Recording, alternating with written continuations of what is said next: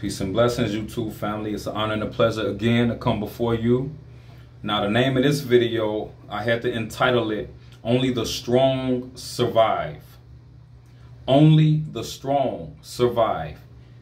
This is in relationship, of course, to semen retention, because that's the #1 attack that we're being used to attack us, is by wasting our seed and with sex and all of this degenerate lifestyle.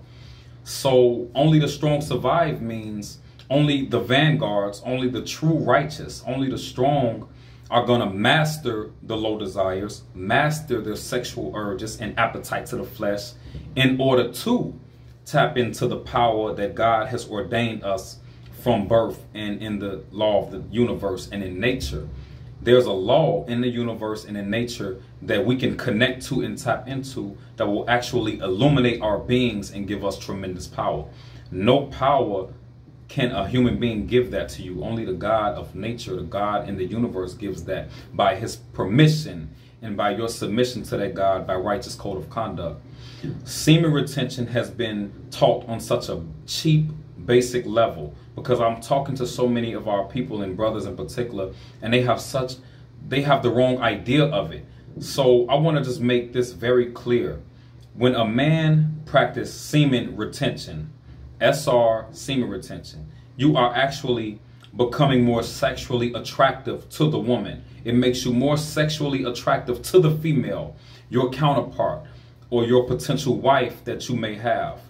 What this society does, they degenerate sex to make you bow down to the worst of it, the misuse of it, waste your seed, so now you're sexually unattractive because you're not holding that seed in, allowing it to illuminate your being and redirecting it inward to empower your force, intelligence, wisdom, knowledge, because that's what holding your seed in does. It gives you more intelligence, more power, more connection by God's permission.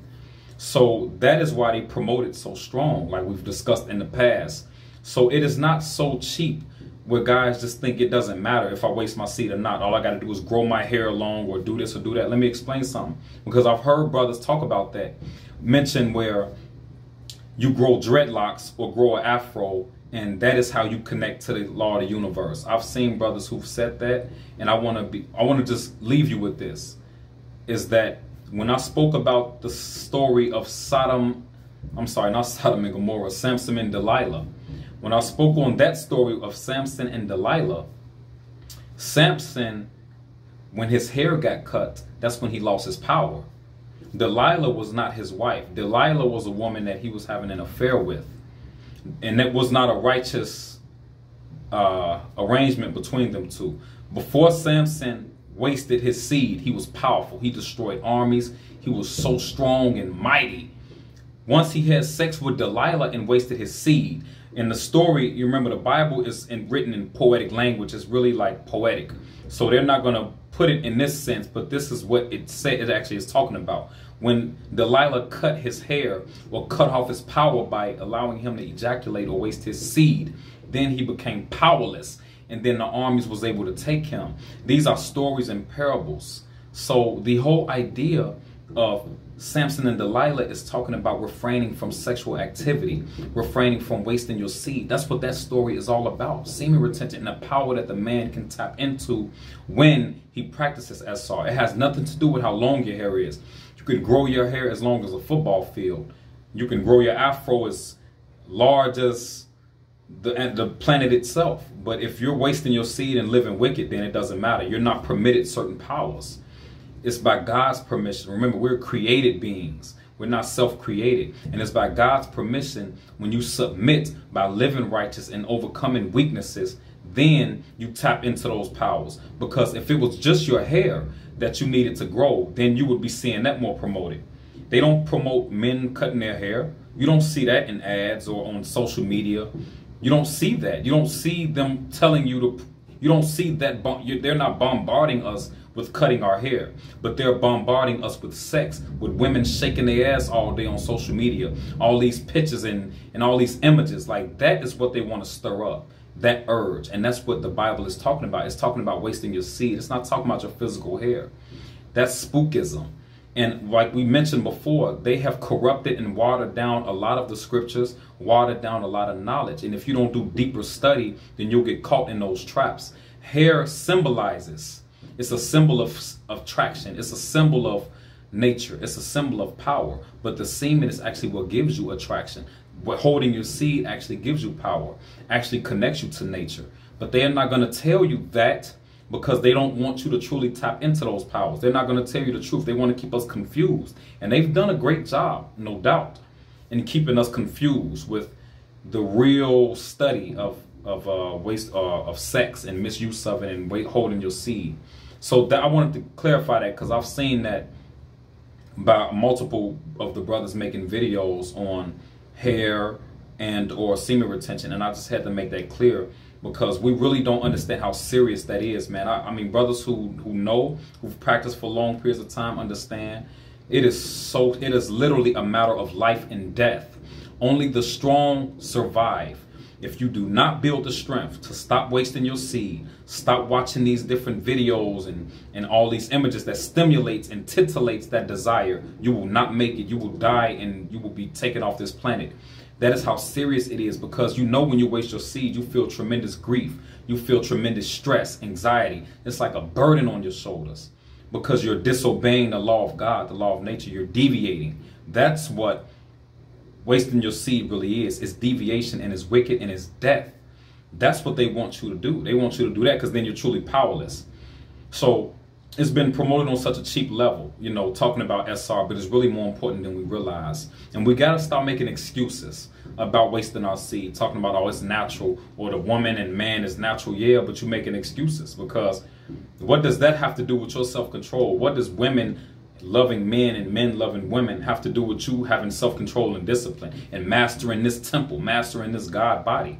What does that have to do with you elevating and evolving spiritually? See, we make too many excuses, and that's why we in the condition we in, and that's why we're losing in society for the most part. Only the righteous are going to be the future controllers. Only the righteous are going to be the future rulers. By God's permission, we can't give ourselves that authority, but Allah, God, will give those chosen few that authority to sit in the seat of rulership. But it takes tremendous sacrifice. It takes tremendous discipline. It don't start with SR. Semen retention is just a stepping stone to those principles, ever living principles in the universe. It starts there. It don't stop there, because you can't just do that and still have other wicked desires. You have to clean and purify all of the desires. But semen retention is one of the most powerful practices, because that's one of the more powerful. Outside of the appetite for food, sex is the second most powerful urge of the human nature. So when you can master those two urges, the appetite for food and the appetite for sex, when you can master those two, you are truly on your way to being free, to being a ruler, to being a god. And it's just that simple. It's not as difficult as we make it seem. But brothers have to build their strength. They have to build their will. Just like when you go work out, you build the muscle to continue to do more reps, to lift more weight, to go further in your workouts. You got to do the same thing spiritually. You got to challenge your spirit on a righteous level. It's easy to be wicked. It's easy to be degenerate. That's what this world is all about. Anybody can be wicked. Anybody, it's easy. It's easy to lie. It's easy to deceive. It's easy to make that decision like, oh, okay, I'm just going to eat sugary foods. I'm just going to eat BS. I'm just going to waste my seed. That's the easy way out. But see, to resist the force of nature is what's difficult. It's all about resisting Satan. It's all about resisting the Satan of self, which is the low desires of self. Satan is not a spooky character. It's a part of our nature that we can bow to or overcome. So resisting overeating is powerful. Resisting the urge for sex is powerful. Resisting telling lies. I'm not going to tell a lie. I'm going to tell the truth. I don't give a damn how convenient it is to lie. I'm going to tell the truth. Regardless of the consequences, I'm going to tell the truth. See, that takes fearlessness. That takes courage to look yourself in the mirror and say, I'm going to speak truth and have integrity no matter how bad I may feel, because God is going to bless you for that and you're going to feel even better. But if you keep lying and deceiving yourself, not one, lying to yourself and then lying to others, you're only increasing your chastisement. And you're making it worse for yourself, and it's only a matter of time for you off this planet. So we got to start really activating and executing these principles and taking it serious, because that's the time we're living in. It's all God today. This enemy, this government have no juice. They have no power. Really, they're riding the wave of y'all ignorance because they really don't have no power.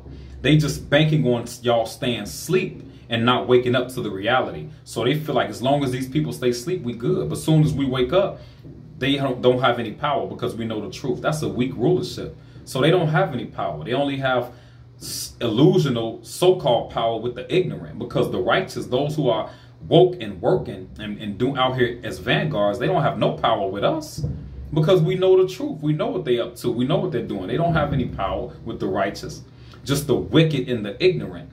So it's time for us to start cleaning it up and getting it together, because this is really a matter of life and death. So a lot of brothers, once again, and I'm so honored and grateful to Almighty God, a lot of brothers have been reaching out, and from these SR videos that we've done on the Broly Gaines channel and other channels, and they've been reaching out as it's been inspiring a lot of brothers to start their SR journey. And it's not going to be easy. Anything worth having is not going to be easy. That's why that urge is so powerful, because when you master it, dude, it'll be the best decision you ever made in your life. Once you master that sexual urge and lust to waste your seed, once you get that completely out of your mind and you just live righteous and don't focus on sex and low desires, you are truly on your way to being a great and human being. You're on your way to greatness. That's when you're truly on your way to greatness. When they say, can you fly? When people talk about flying, like grow your wings and fly, that's when you fly, you're in an elevated place. That's an elevated state. So flying only means to elevate, to come up, to increase in knowledge, increase in power, increase in stature and success. The only way that will happen is if it pleases God, number one. And if you master the things that are keeping you down, what's pulling you down. That's why they call them low desires, because they're keeping you low frequency, low energy, low intelligence, low power. When you bow to low desires, that's why we shouldn't be shocked that the people are in the condition that they're in society on a low level, because that's all they bow to is lowness. It's not their fault. Some people, it is, but in some people it's not their fault, because they just don't know. They've just been tricked and lied to for so many years that that's their reality. So they live in self-destructive, and they're living calamity after calamity, being chastised nonstop. It's sad. Only those who become elevated and overcome the low desires and start to climb toward the higher self, the upper self of discipline, righteousness, sacrifice, overcoming the flesh and low desires, then you start to fly. Then you start to know the success. You don't look for success. It'll find you.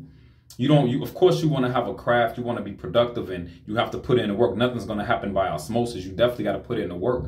But just by you overcoming the weaknesses of this wicked world and Satan's world, God is going to bless you, and you're going to tap into some tremendous success and power. That's the time we're living in. And the enemy knows that, so they're trying their best to keep you deceived. So it's time for us to wake up now and really start living righteous and not just talking about it, and really being those instruments in this world. So it is always an honor to speak with you in truth and in wisdom. And I thank Almighty God for allowing me to be an instrument and a vessel for our people. And I'm going to continue to increase in this knowledge and in our ultimate liberation and salvation from our enemies. So thank you again, YouTube family. Peace and blessings.